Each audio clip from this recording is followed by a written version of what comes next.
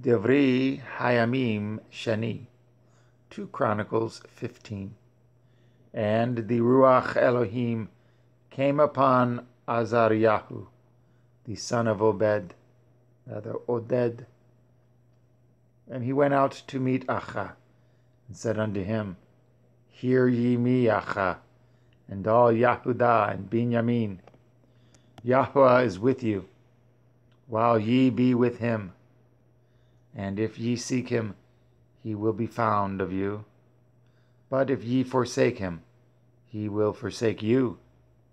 Now for a long season Yashadael has been without the true Elohim, and without a teaching priest, and without Torah.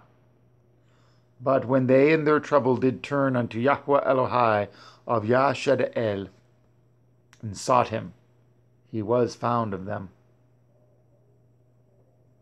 And in those times there was no peace to him that went out, nor to him that came in, but great vexations were upon all the inhabitants of the countries.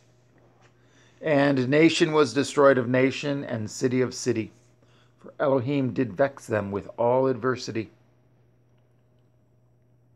Be ye strong, therefore, and let not your hands be weak, for your work shall be rewarded. And when Acha heard these words, and the prophecy of Oded the prophet, he took courage, and put away the abominable idols out of all the land of Yehudah and Binyamin, and out of the cities which he had taken from Mount Ephraim, and renewed at the altar of Yahweh, that was before the porch of Yahweh. And he gathered up all Yehudah and Binyamin, and the strangers with them, out of Ephraim and Manasseh, and out of Shimon.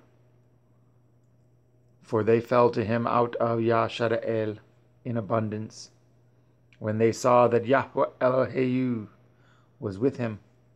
So they gathered themselves together at Yerushalayim in the 3rd month, in the 15th year of the reign of Acha. And they offered unto Yahweh the same time of the spoil which they had brought, 700 oxen and 7,000 sheep. And they entered into a covenant to seek at Yahweh Elohai of their fathers with all their heart and with all their soul, that whosoever would not seek Yahweh Elohim of Yashadael should be put to death, whether small or great, whether man or woman. And they swore unto Yahweh with a loud voice, and with shouting, and with trumpets, and with shofars.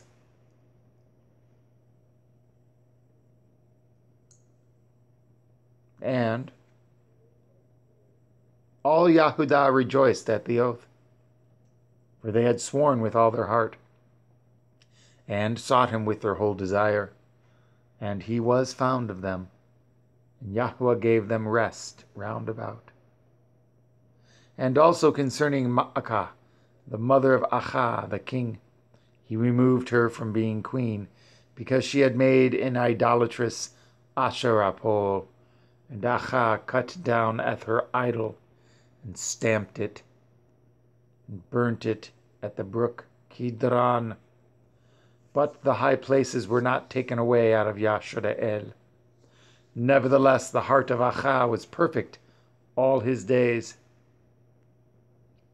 And he brought into the house of Elohim the things that his father Eth had dedicated, and that he himself had dedicated, silver and gold and vessels.